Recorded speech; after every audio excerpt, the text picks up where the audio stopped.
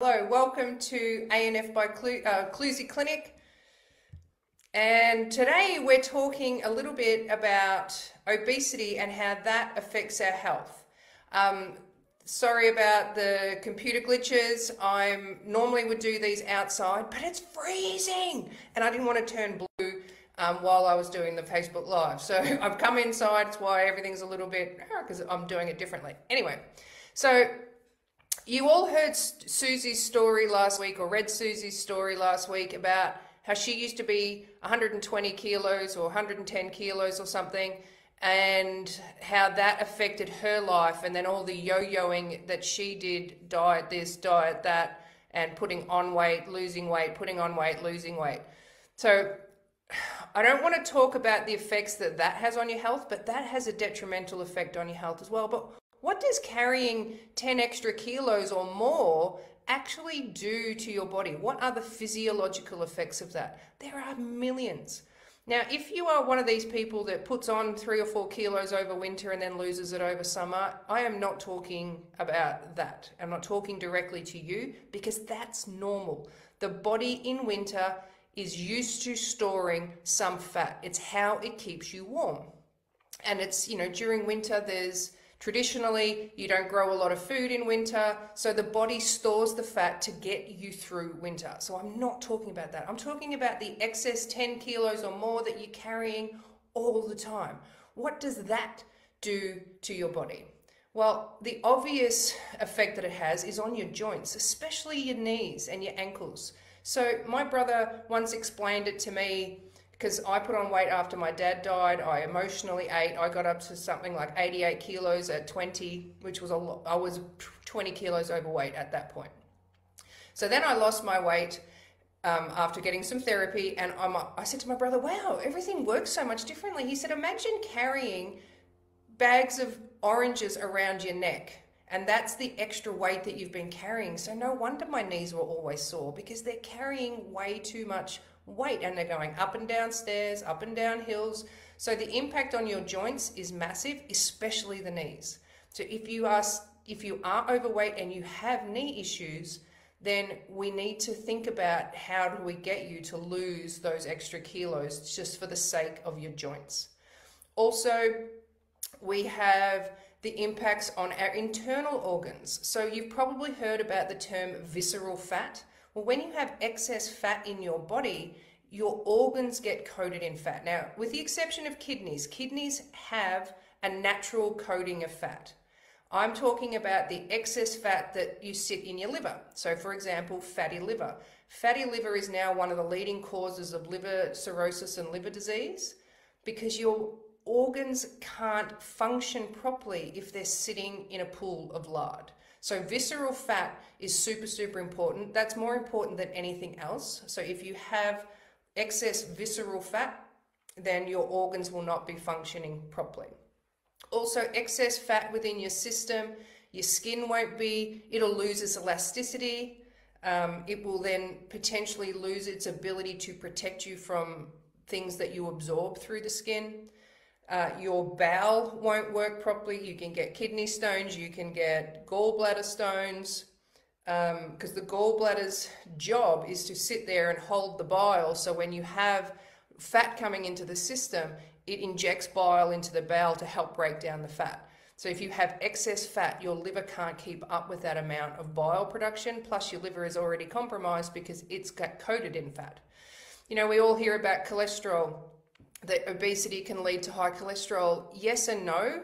There's different research out there on cholesterol, that even skinny people can have high cholesterol because it's your body's way of protecting you from toxicity.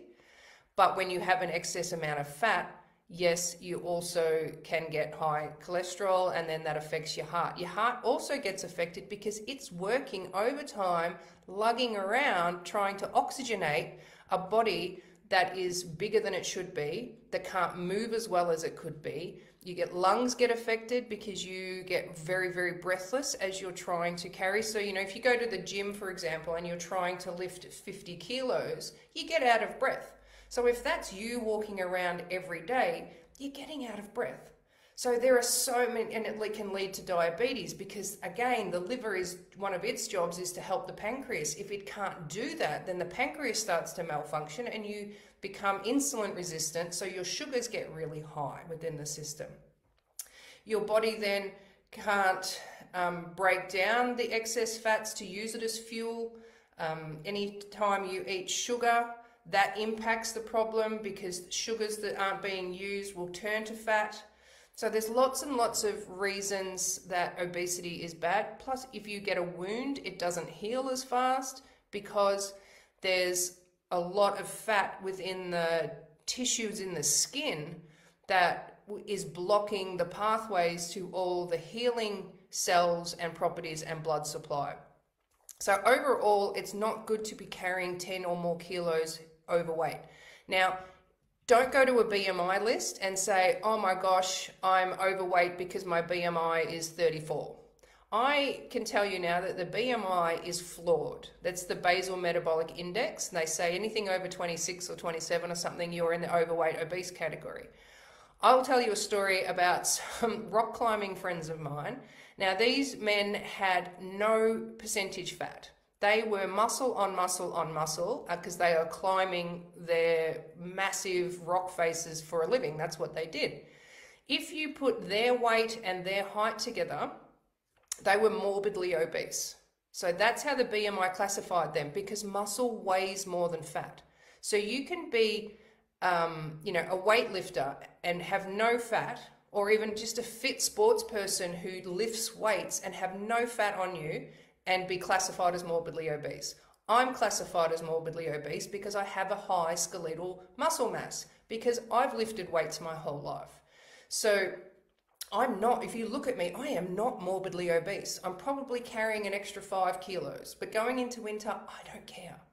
But there are points in my life where I have emotionally eaten and stacked on the weight, or I broke my leg so I couldn't exercise, so put on an extra 10 kilos. That's now come off.